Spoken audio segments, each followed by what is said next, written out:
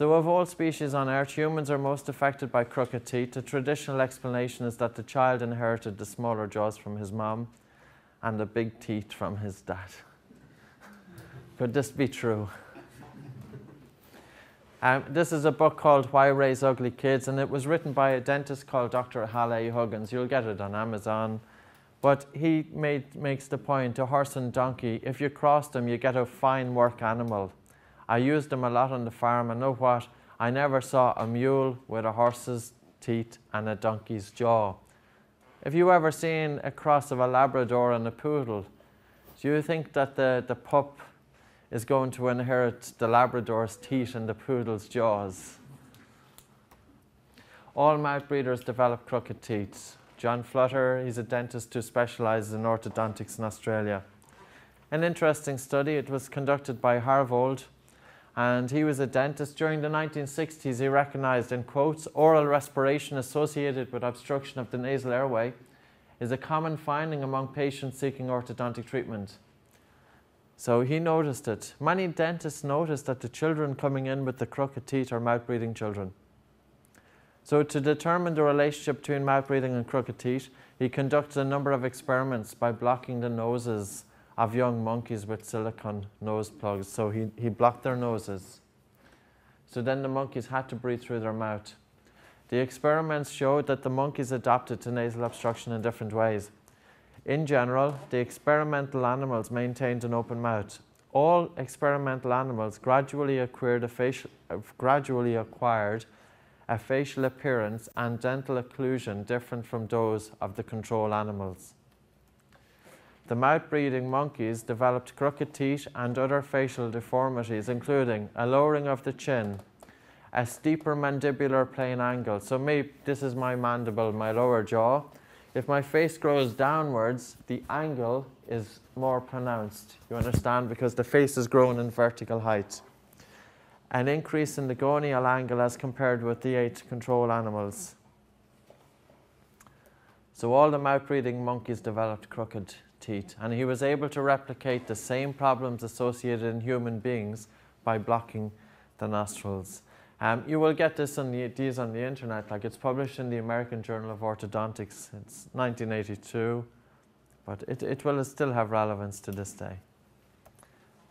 Crooked teeth. It's a relatively modern phenomenon. According to Mew, research has shown that this degeneration has become more marked within the past 400 years. In European countries, it appears the first documented cases of crooked teeth were found in the 1600s. Before that, if you went down to your Natural History Museum, you will see perfectly straight teeth. And it was found in the graves of upper middle class people. Upper middle class people had access to sugar and processed foods. And sugar has been around from something like 1070. So it's been around for a long time. This is a very interesting book. It's called Nutrition and Physical Degeneration. Again, it's written by a dentist. And he went and visited various civilizations, including Maoris, North American Indians, Eskimos, Gaelic people living off the Hebrides Islands. And on page 55 of the book, in quotes, his granddaughter had pinched nostrils and narrowed face. Her dental arches, the arch, you want a wide arch, her dental arches were deformed and her teeth were crowded. But he noticed that she was a mouth breather. She had a typical expression of the result of modernization after the parents had adopted the modern foods of commerce and abandoned the oat cake, the oatmeal porridge and seafoods. So again, the link between social progress and crooked teeth. So consensus from thousands of dentists, orthodontists and orofacial is that the mouth is closed with the lips gently together, 3/4 of the tongue resting in the roof of the mouth, breathing through your nose, and correct swallowing. There should be no muscle movement in the subconscious swallow. So when you see a swallow, there shouldn't be any grimacing here.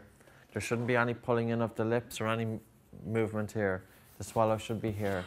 So there should be no movement of the face. Mouth breathing doesn't make sense. All infants, you don't have to encourage an infant of 6 months old to breathe through their nose.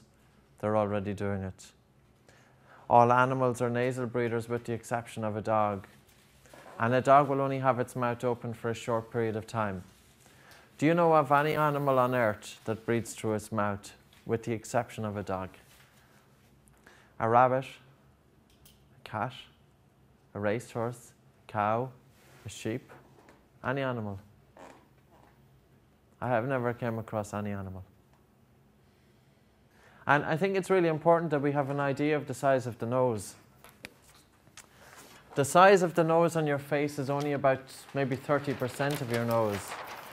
So if you look in the mirror and you see this, that's your nose.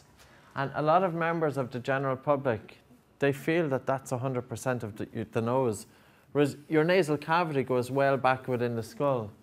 To get an idea of the size of your nose, put your tongue into the roof of your mouth and bring your tongue all the way back as far as you can. The floor of the nose is the roof of the mouth. That's how big your nose is. So the floor of your nose is the roof of the mouth. So you have turbinates. And the air is brought in, it's swirled through turbinates before it's brought down into the lungs. Nature doesn't waste space. If the nose wasn't important, it wouldn't devote so much space to the nasal cavity.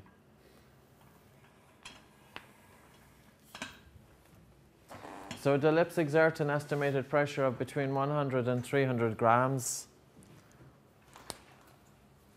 It takes 1.7 grams to move teeth. Teenagers go to an orthodontist, are fitted with braces, and the braces apply gentle pressure to gently move the teeth. But the tongue is capable of exerting a pressure of up to 500 grams. And also when a child is having the correct tongue posture, you don't want their tongue pressing against their top front teeth. What do you think will happen if the tongue is pressing against the top front teeth? It's going to push them out. Out. So according to Raymond Silkman, he's an orthodontist in California, the most important orthodontic appliance that you all have and carry with you 24 hours a day is your tongue. It's a very good article. I think you will be interested in reading it. The article is called, "Is it Mental or Is it Dental?" by Raymond Silkman.